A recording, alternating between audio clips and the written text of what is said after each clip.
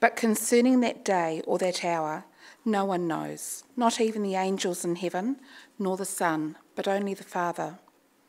Be on guard, keep awake, for you do not know when the time will come. It is like a man going on a journey. When he leaves home, he puts his servants in charge, each with his work, and commands the doorkeeper to stay awake. Therefore stay awake, for you do not know when the master of the house will come, in the evening, or at midnight, or when the rooster crows, or in the morning, lest he come suddenly and find you asleep. And what I say to you, I say to all, stay awake. Our second reading comes from James chapter 5, verses 7 to 12. Be patient, therefore, brothers, until the coming of the Lord. See how the farmer waits for the precious fruits of the earth. Be patient about it until it receives the early and the late rains. You also be patient. Establish in your hearts, for the coming of the Lord is at hand. Do not grumble against one another, brothers, so that you may not be judged. Behold, the judge is standing at the door. As an example of suffering and patience, brothers, take the prophets who spoke in the name of the Lord. Behold, we consider those blessed who remain steadfast. You have heard of the steadfastness of Job, and you have seen the purpose of the Lord, how the Lord is compassionate and merciful. But above all, my brothers, do not swear, either by heaven or by earth or by any other oath, but let your yes be yes and your no be no, so that you may not fall under condemnation.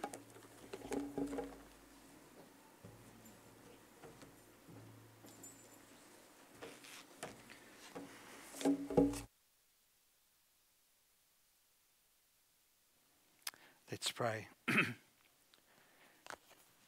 Father, we do again thank you for your word to us. Lord, we thank you that it is here to strengthen us, to encourage us, to challenge us, that we might be formed more and more into the likeness of your dear Son, our Saviour, Jesus Christ. So, Lord, give us hearts open to hear you this morning, for we ask it in his name. Amen. Well, some of you will have used Every Day with Jesus over the years for your daily devotions. And dear old Selwyn Hughes always used to say that when you see the word therefore, you should ask yourself what it is there for.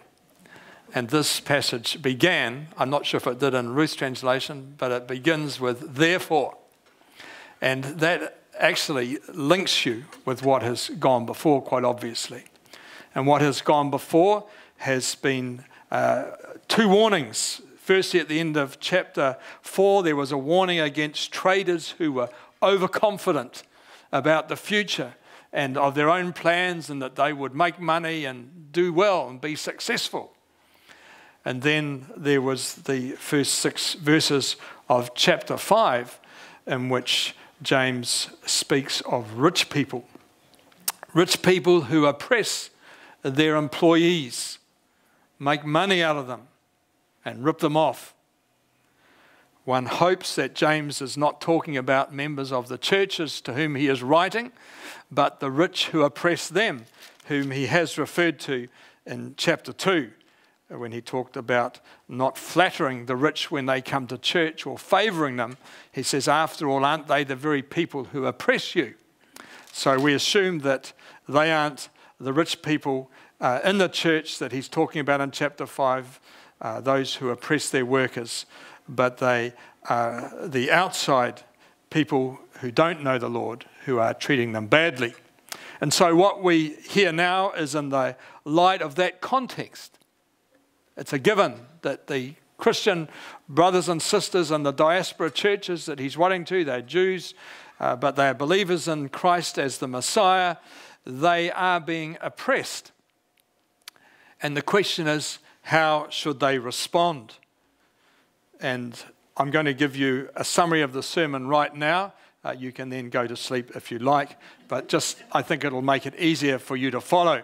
And sorry I haven't got this on the slide, but essentially what James says is be patient and be steadfast. He says, follow the example, firstly, of the farmer, and secondly, of the prophets and Job. And the motivation for all this is this, that the Lord is very near. His coming will be soon, and he will put things to rights. So is that fairly simple? Be patient amid suffering. Hang in there. Wait for the Lord to come. Be inspired by the example of the farmer, or the prophets and Job, if you like. Well, let's go through it now in a little bit more detail. Verse 7, be patient, therefore, beloved, until the coming of the Lord. What sort of patience is he talking about? He's talking about patience that does not lead to retaliation. It's so easy, isn't it, when someone's oppressing you, to try and fight them, to resist with the sword, if you like, or the equivalent of that, to rise up and rebel. That's a perfectly natural human thing to do. We're seeing it around the world at the moment, particularly with the Black Lives Matter movement. But the sword or the gun is never the way for Christians. Now, don't hear me wrongly. This sort of patience doesn't say you don't speak up, that you don't cry out, especially to the Lord. In fact, we heard that in the verses just before. In verse 4, we're told, the wages of the labourers who mowed your fields, which you kept back by fraud, cry out. And the cries of the harvesters have reached the ears of the Lord of hosts. So there is an expectation that you will cry out, that justice will be called for. But what we don't do is take up arms and try and bring justice by our own power. That is never the way for Christians. So there is a sense of passivity. We accept the situation, but not in the sense that we don't preach out and speak out against injustice and unrighteousness. We are certainly meant to do that and seek peaceful change. So be patient, James says. And if it's not for someone else, but it's against injustice against yourself, sometimes you just have to suck that up as a Christian. It's more glorifying to God, and God will use that to refine you. That's how James opened his epistle, didn't he? My brothers and sisters, whenever you face trials of any kind, consider it nothing but joy, because you know that the testing of your faith produces endurance, and let endurance have its full effect, so that you may be mature and complete, lacking in nothing. I don't believe we ever should fight for ourselves. Yes, we're going to defend our families, we're going to work for justice in the community, but our own suffering we have to bear. We have to accept, and we don't resist. Why? Because we look to the Lord to bring justice. It's He who will sort things out. The analogy of the farmer that he uses in verse 7, the farmer waits for the precious crop from the earth, being patient with it until it receives the early and the late rains. You also must be patient. That is an image straight from Deuteronomy, from chapter 11 and verses 13 to 15, where Moses says this, if you will only heed his every commandment that I am commanding you today, loving the Lord your God and serving him with all your heart and with all your soul, then he will give you the rain for your land in its season, the early rain and the later rain, and you will gather in your grain, your wine and your oil, and he will give grass in your fields for your livestock, and you will eat your fill. James is picking up on that command and again saying, obey the Lord, wait patiently, just as the farmer does, and the Lord will give you justice in his timing. We can trust him for that. We're told by Paul in Romans 12 Vengeance is the Lord's. We're told, Paul too says, don't try and fight and gain vengeance yourself. You need to wait and trust the Lord will do this. And he will. We have already been told that he hears the cries of the harvesters. And then James said to the rich, you have lived on the earth in luxury and in pleasure. You have fattened your hearts in a day of slaughter. That's a strong statement, isn't it? You have fattened your hearts in a day of slaughter. God sees and God knows. Isn't that what he said at the beginning of Exodus? We read that the cries of the Hebrews went up. And I think it's chapter 1 or chapter 2 closes, and the Lord heard. He noted. And when he does that, we know that in his timing, he will act. There will be judgment when the Lord returns. There will be wrath against that sort of evil and oppression. If there isn't, there's no justice, is there? But it's in the Lord's hands, not ours. So we are urged to be patient and wait for the Lord to sort things out. But there's something else that James says we can do. In verse 8, he says, as well as being patient, strengthen your hearts, for the coming of the Lord is near. What does it mean to strengthen our hearts? It actually means literally to steel your heart, to harden it, not in the wrong way. We talk about hardness of heart. It's not that sort of hardness, but it's a hardness that will not be moved. It's the same word that Luke uses in Luke 9:51. We remember that's the turning point in Luke's gospel. Luke 9:51, you need that verse written in your heart. We're told Jesus set his face for Jerusalem. That setting the face is the same word as the strengthening of the heart here. Jesus, knowing that the cross was before him, had to steel his resolve. He was determined that he would not be moved from the course on which he was called to walk.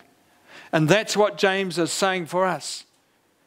When we are being oppressed, when people are treating us wrongly, we trust him, but we steel our hearts and we say, this is not going to beat me. My trust is going to remain in God. I know he's heard my cry and he will strengthen my heart. Paul prays that in 1 Thessalonians chapter 3. He prays for them. He says, may the Lord so strengthen your hearts in holiness that you may be blameless before our God and Father at the coming of our Lord Jesus with all his saints. Again, Paul has Christ's return in view. God will hold us till then if we continue to trust in him. But there's a real danger lurking here, and James is straight on to it.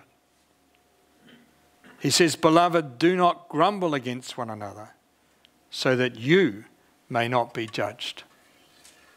James is aware of something that I think we're all aware of. That often when you feel powerless to resist an outside force or an outside oppression, what do? You actually turn against the very people who you're closest to. Does that make sense? Often a community, when it gets frustrated about not being able to change its circumstance, then starts getting niggly with one another. And the fellowship begins to break up. And it can happen at the personal level as well. One of the problems for me is that I'm meant to be nice all the time.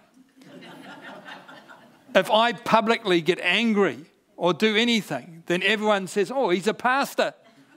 He shouldn't behave like that. And they're right. So what does the pastor do? He's lovely to everybody else. He gets home, throws his keys down, and starts launching in about all these people who are causing him trouble and grief. None of you, of course, these are people outside the church. It's a real danger, isn't it? that when we face troubles, we're strong in terms of in the face of those, but then we have an outlet elsewhere, and often it's in the fellowship. I use a book as part of my daily devotions by, it's actually written in the 19th century, which probably explains a lot for some of you. It's by a Scottish theologian called John Bailey. It's called a diary of daily private prayer. It's not meant for public reading, it says that, but I'm going to read you a bit of day 21.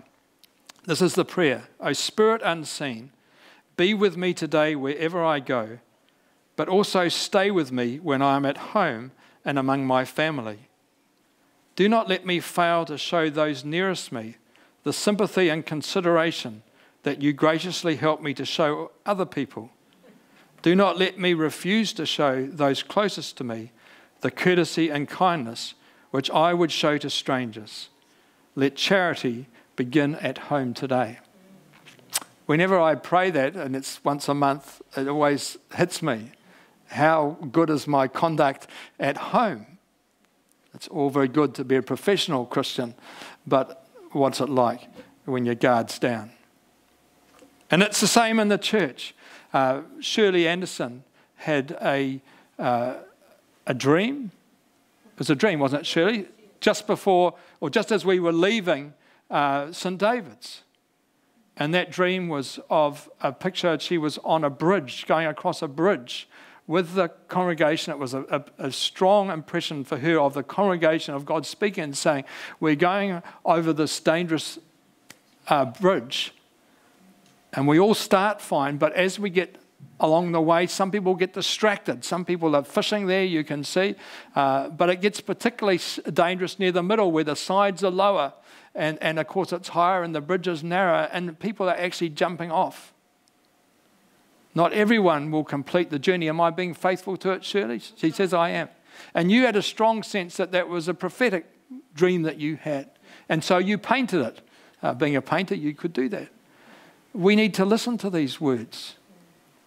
This is very much, I think, in keeping with what James is saying here. There's a danger that we'll end up grumbling against one another, not because of any problems maybe we've got with one another, just our frustration gets taken out in the wrong way. We have to guard against this, says James.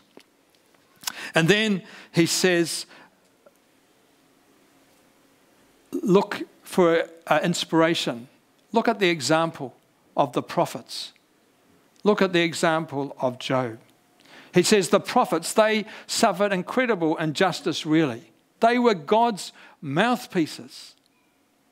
And yet their own people turned against them, even their own family. Remember Jeremiah, whom we looked at in detail last year?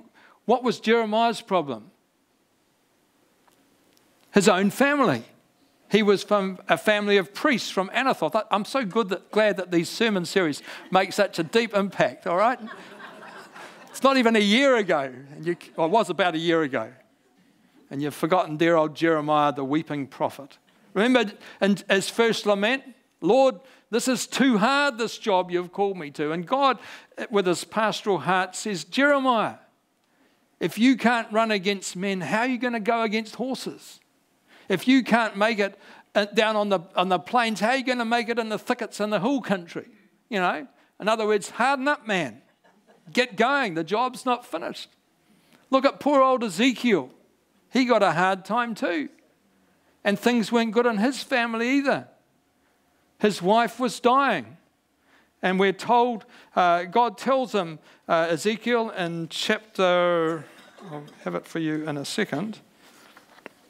In chapter 24 and verse 15, if you've got it there, God says to him that he isn't going to be allowed to mourn or grieve. He has a job to do. And then in verse 15, we read, Ezekiel said, so I spoke to the people in the morning, and at evening my wife died. And on the next morning I did as I was commanded and got up and preached again. That's a bit of a hard call, isn't it? Reminds me of an Auckland Anglican minister called Mark Beale. Some of you may have heard of Mark Beale. He was the minister of a church in Clendon in South Auckland. a very low decile area, 3 prisons in it, including the women's prison. Mark did an incredible ministry there. But one Christmas Eve, his son died. Mark got up the next morning, he took the Christmas services, and then he shared with his congregation that his son had died the night before. I mean, his son was expected to die, but man, I couldn't have done that. Sometimes you just have to get on, steel your heart, and get up and preach. And these people should inspire us. They do me. Hosea was another one. What was Hosea's particular gift? His wife. And what was she? A prostitute. Why did he have to marry her? Because God said, you need to marry the sort of person I've married. I've married Israel. Israel acts like a whore. You marry a whore. And then you'll know how to speak my word. Don't ever want to be a prophet. Well, I shouldn't say that. Do want to be a prophet, but be aware of what it can mean. It's not a soft job. John Wesley, he got married. Why? Because he felt God said he had to. He married a woman called Mary. It was a miserable marriage. It was on and off for about 20 years, and then finally she left him once and for all. A great hero of mine, a man of God, but he carried his own cross. Hard to understand. But James says these people show us that patience, endurance is what wins for God in the end. And then, just for good measure, he throws Job in. Well, we all know about Job. And James says, you have heard of the endurance of Job, and you have seen the purpose of the Lord. Well, who thinks Job was patient? He was nothing but impatient. He was constantly railing against God, groaning and saying, come on, Lord, you've got to explain what's going on. This is so unfair, and I don't understand it.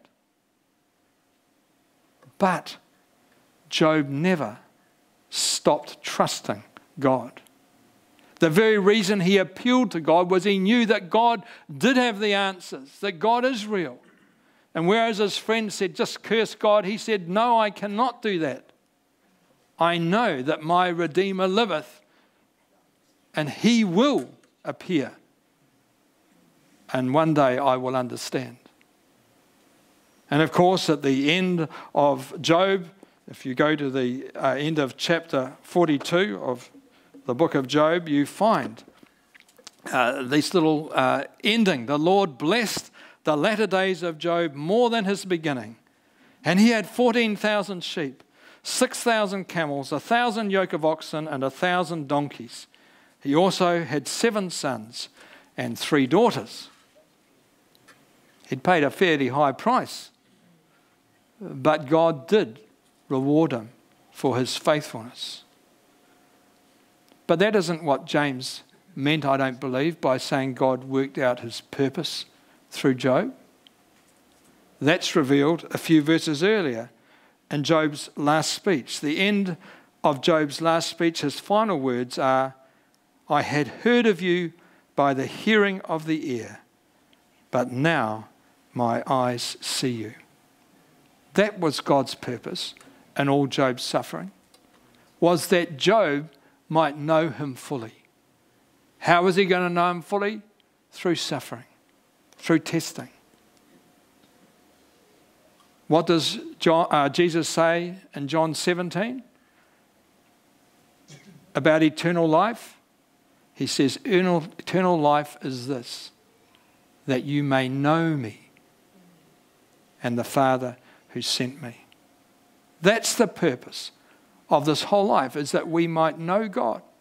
Yes, there may be material blessings along the way, but that's pretty irrelevant because they're going to be gone anyway. You can't take them with you. The point is that we are being refined, as James says at the beginning there, those early verses I read. We are being formed refined, tested.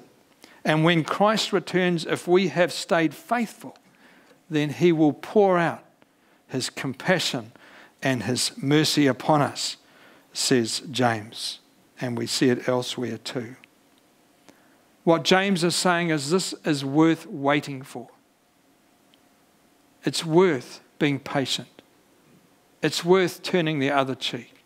It's worth enduring testing and injustice because we know that one day Christ is going to come and there will be a judgment. Those who have fattened their hearts rather than fixing their hearts on the Lord will be subject to God's wrath, and we can't avoid that. That's the truth. Otherwise, there's no justice, is there? Those who have oppressed, those who have lived well in this life, have turned against God, will be held to account.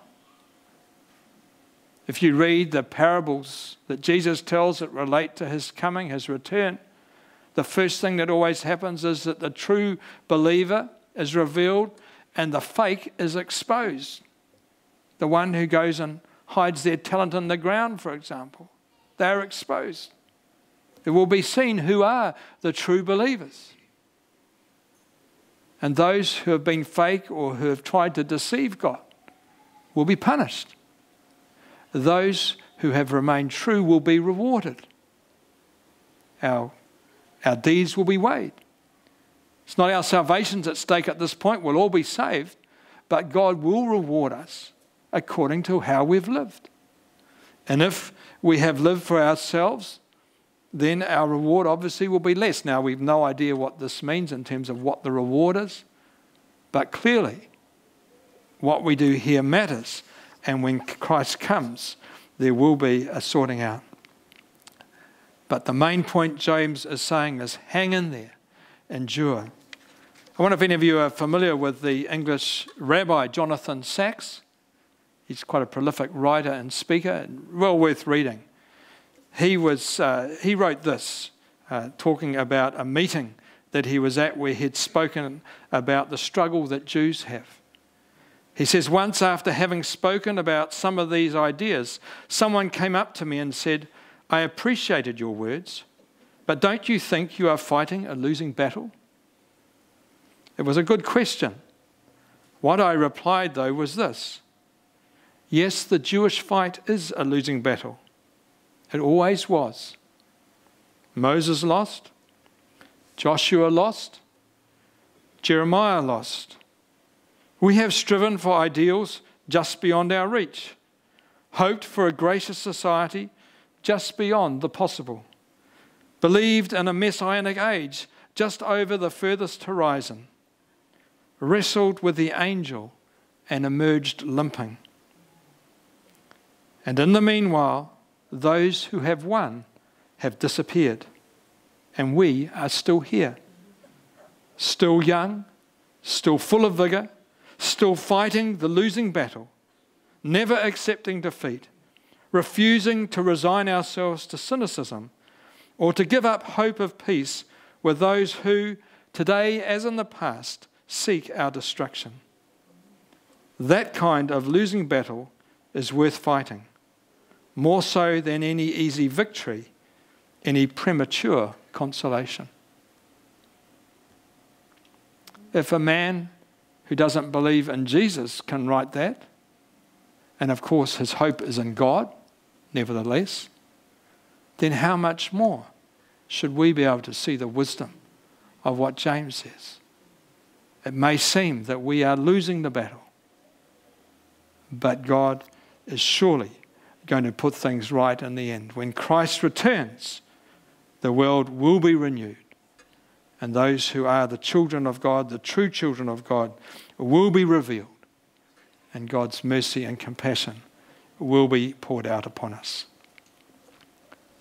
What do we do with verse 12, though, where James says, but above all, my beloved, do not swear? Is that more important than everything else that James has talked about? I go with the commentators who say that they don't believe that James is saying taking an oath is more important than enduring to the end. It's more a case of James is winding up his letter and he's got some things he still has to say. And so what he's effectively saying is, and before I finish, listen to this. This too is important. He again returns to the tongue, doesn't he? It's a theme that's come out a number of times in James. And I like the idea of one commentator that what he has in mind here particularly may be Peter. Remember, James is Jesus' brother. He would know Peter well. What did Peter do when he got in a tight spot, when his faith was really tested? He swore an oath, didn't he? I swear I do not know the man. An oath he bitterly rejected, of course. A wrong oath. But no oath, says James, is necessary anyway. If you believe in God, you believe. You don't have to swear an oath to prove it. One commentator said quite a witty thing. The tight corner and the loose tongue easily go together. It's true. So we need to be careful how we respond. The call is to endure patiently. Let's pray. Father, we again thank you for this epistle of James. We thank you that James came to faith in his brother Jesus, presumably after the resurrection. Lord, we thank you for the faith that you've given each of us. We pray that we might be faithful in testing. Lord, guard us from retaliation or impatience. Guard us from grumbling, especially against one another. Guard our fellowship. Guard our faith. In Jesus' name we pray. Amen.